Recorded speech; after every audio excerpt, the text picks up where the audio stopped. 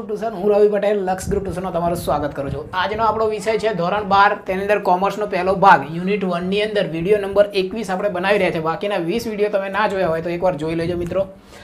સ્વાધ્યાયના દાખલા નંબર 3 ની અંદર નવમો દાખલો છે, પેજ નંબર 31 ઉપર ચોપડીના આ દાખલો આપેલ છે। દાખલો ક્રમ આપણા પ્રમાણે 20 બને છે। પ્રશ્ન વાંચું છું। મુકેશ, ધવલ, વિનોદ એક ભાગીદારી પેઢીના ભાગીદારો છે। તેઓનું મૂડીનું પ્રમાણ 4:2:3 છે। મુકેશને નફામાંથી ઓછામાં ઓછા 35,000 મળશે એવી ખાતરી ધવલ અને વિનોદ આપે છે। પેઢીના વર્ષનો નફો 90,000 થયો છે, તો ભાગીદારો વચ્ચે નફાની વહેંચણી કરો। તો આપણે કરીએ નફાની વહેંચણી।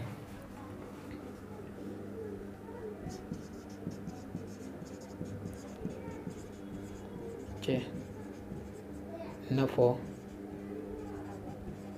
વહેંચતા તો આપણે પહેલા ભાગીદારો વચ્ચે નફો વહેંચીશું। તો જોઈએ 4 ને 3 7 8 ને 9 થાય છે સરવાળો। તો પહેલું કોણ છે? મુકેશ। મુકેશને મળતો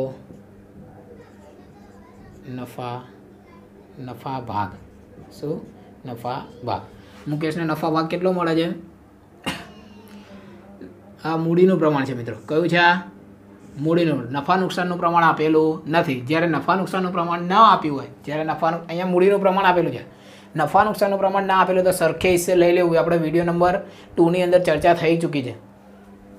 તો મુકેશને મળતો નફાનો ભાગ તો ટોટલ કેટલો છે? 90,000 રૂપિયા છે કુલ નફો, અને 3 ભાગીદાર છે એટલે 3 ભાગ હશે।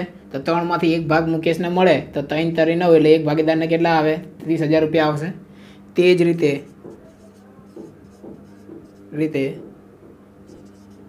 ધવલનો પણ એક જ ભાગ હશે એટલે એને પણ કેટલા આવશે? 30,000, અને વિનોદને પણ 30,000 મળશે। પરંતુ અહીંયા આગળ જુઓ મિત્રો, શું લખ્યું છે? મુકેશને 35,000 મળશે જ એવી ખાતરી કોણે આલી છે? ધવલે અને વિનોદે। જેને ખાતરી આલી ને ભોગવવું પડે। એટલે કે અહીંયા આગળ 30,000 રૂપિયા વિનોદને મળ્યા કેટલા છે? મુકેશને મળ્યા કેટલા? તો કે 30,000 રૂપિયા, અને ખાતરી કેટલી આલી કે 35,000 મળશે। એટલે કેટલી રકમ ઘટી? તો કે 5,000। તો એ કોણ ભોગવશે? ખાતરી આપે એ ભોગવશે। તો અહીંયા લખવાનું, ફરીથી લખું છું મિત્રો અહીંયા આગળ, મુકેશને 35,000 મળશે તેવી ખાતરી કોને આપી છે? ધવલ અને વિનોદે આપી છે। તેવી ખાતરી ધવલ અને વિનોદે આપી છે।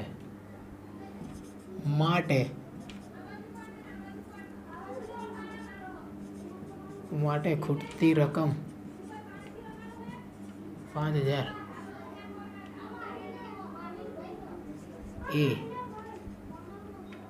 ધવલ અને વિનોદ 1:1 ના પ્રમાણમાં આપશે।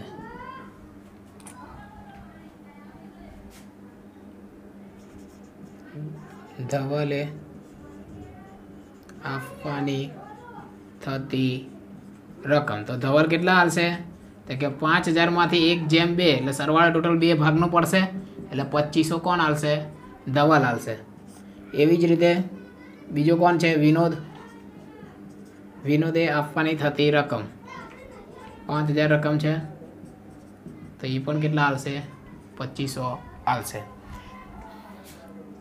નફાની હવે સાચી વહેંચણી થશે। નફાની સાચી વહેંચણી તો આપણે લખીશું અહીંયા આગળ પાછું વિગત। ભાગીદાર કોણ છે? તો કે મુકેશ, પછી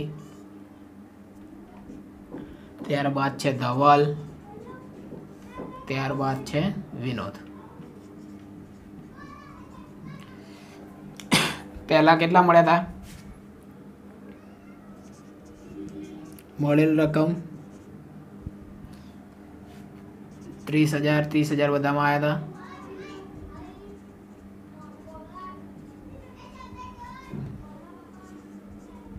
પછી આપવાની અને લેવાની રકમ. મિત્રો ટૂંકમાં લખ્યું છે મેં આપવાની કે લેવાની રકમ. તો અહીંયા આગળ આને લેવાની થશે કેટલા? તો કે 5000 આને લેવાના થશે. તો આ લોકોને 2500 આપવાના થશે.